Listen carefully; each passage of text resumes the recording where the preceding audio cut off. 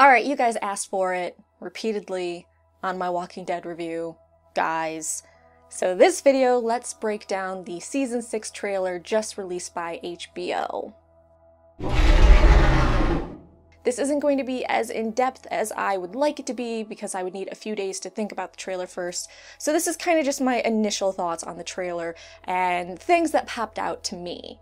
The trailer started with Jon Snow, so that is where I'm going to start, and then I'm just going to work through by character or region. So we see Jon Snow bleeding out in the snow, and he's very dead. Davos's voice says he's gone. And he could be referring to either Stannis or Jon Snow in saying that he's gone. It's more likely he's referring to Jon Snow, though, in my opinion. Someone puts their hand over Jon's eyes, and it looks like a male with male clothing, so it isn't Mel. My initial thought when I saw this was, oh, it's Mel resurrecting him, but that definitely wasn't Mel's hand or her clothing. We also see that Mel is breaking down, realizing that her visions were wrong, and admitting that to Davos. Honestly, kind of side note for there, I don't think her visions were exactly wrong. She's notorious for misinterpreting her visions, and I think that she did see a Bolton victory, but it's a Bolton victory that's going to, a victory against them, that's going to happen this season, and it's probably going to involve Jon Snow curb stomping some people. So I think her vision will come true, but not in the way she thought it was going to be. Alright, the juicy stuff. Thorne and some Night's Watch men were chopping through a door, which I will get to in a little bit. We also see Davos standing in a room with a dead Jon Snow, Jon Snow's direwolf ghost that appears to be guarding his corpse, and some other Night's Watch men. Davos says, "I've never been much of a fighter. Apologies for what you're about to see." So this is my take on that scene. I believe that Davos is with some loyal Night's Watch people, at least loyal to Jon, and they are all in that room guarding Jon Snow's corpse, and that Jon's direwolf ghost is very much alive. I saw him breathing.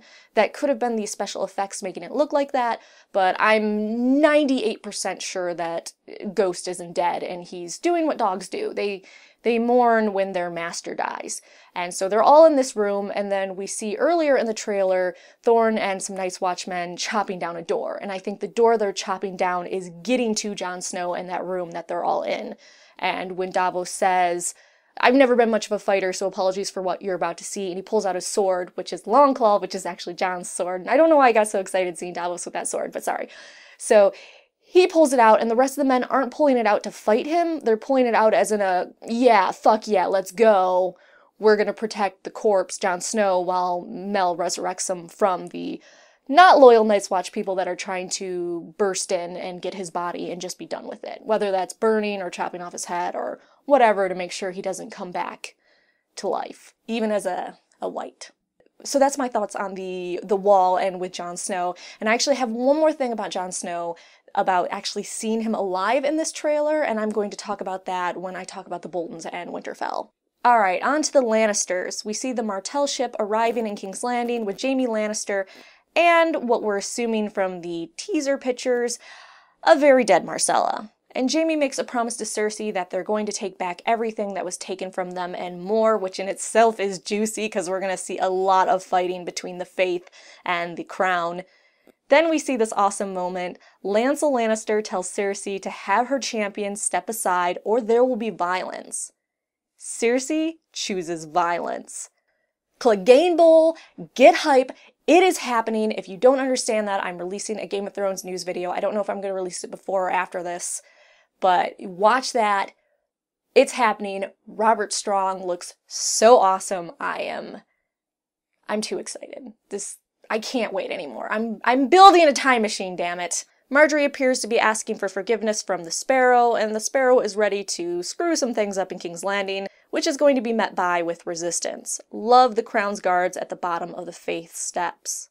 I know it was pretty much confirmed already, but we are definitely getting a Tower of Joy flashback scene, and I think how we're going to get it still is through one of Bran's visions when Bloodraven is informing him about some things that are going on and about to go down. So we see men in northern armor approach and pull out their swords. There is a man that looks very much so like Ned Stark.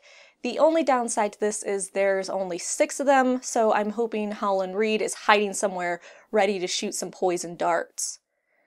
We saw what I'm assuming a Kingsguard facing off against some of the Northern men. That is most likely Arthur Dane, Sword of the Morning, even though he's dual-wielding. The sword on the left sorta looks white like Dawn, but I imagine Dawn is a lot bigger, so I don't know. There could be tons of reasons why this guy is dual-wielding swords, though, and it doesn't have to be Arthur Dane. Seeing this just further confirms to me that Jon Snow is coming back. What is the point of a Tower of Joy flashback at this point if Ned's dead and Jon's dead?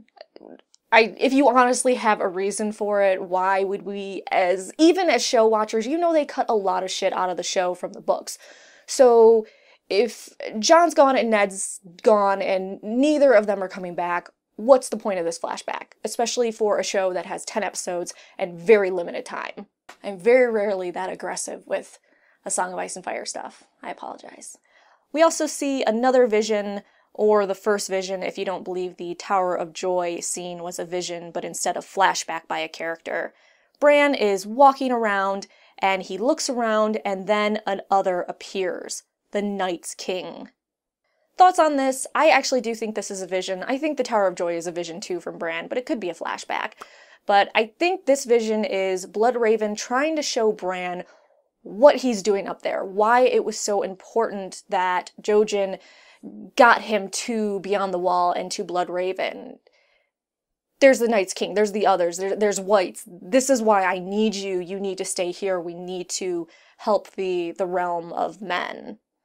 It's iffy whether the Night's King was looking right at Bran or not. If he is, it could mean the Night's King was actually interrupting one of Bran's visions. And this isn't Bloodraven showing him the Night's King, but the Night King showing himself to Bran.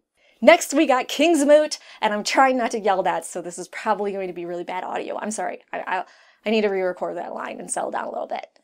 Next we got Kingsmoot, and I'm so excited. We see it going on where Euron is likely being picked to be the next king. Not sure why he doesn't have an eye patch, but holy hell, he looks just like Theon. Great casting for Theon's nuncle. We also see who I think is Damphair. I'm hoping at least. And it looks like Euron was on a bridge, which means we might get to see Balon die. Finally. Sansa, for the most part, looks safe.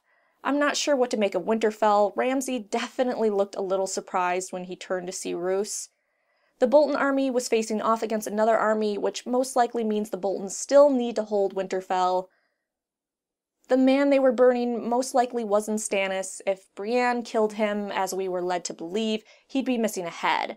But we didn't see her take off his head, so that's an unknown. Speaking of that, Brienne was slitting some throats out in the woods. Either she is trying to escape from an area, or had some doubts about killing Stannis, and is now helping him escape.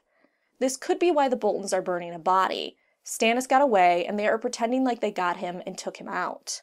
Tyrion appears to be where Daenerys had her dragons chained up, as if he's looking for them. Then we see a dragon fly overhead, which makes me believe that's what they want us to think. He's also telling someone they're in the game now. Who is he talking to? Daenerys is with the Dothraki. It isn't a surprise, we knew where they were taking her. But we did get to see a little bit of their awesome horse gate, so that was pretty cool. Somehow Jorah the Explorer found the ring Daenerys had dropped in episode 10 of last season, which is pretty amazing to find, and I'm just gonna let that one go. Here is my final crazy thought on this trailer. I swear to you, I spotted Jon Snow riding on a horse into battle. Look at this picture. I'm wondering if the Bolton army is facing off against wildlings and others loyal to Jon after he comes back. No way Jon stays at the wall. Don't tell me I'm wrong. I could spot his glorious hair from a mile away. Alright, those are my initial thoughts on this trailer. There is probably tons more to dissect. You have tons more questions probably, or things you noticed. If you want, I can do a Q&A video for this trailer. Just put your questions below, put your thoughts, go crazy, freak out. We are almost at season 6. We can do this. So thanks for watching. Make sure you hit the like button. It helps out the channel a lot. And come back every week for Game of Thrones videos, comic videos, Star Wars videos, and just videos in general. Videos everywhere.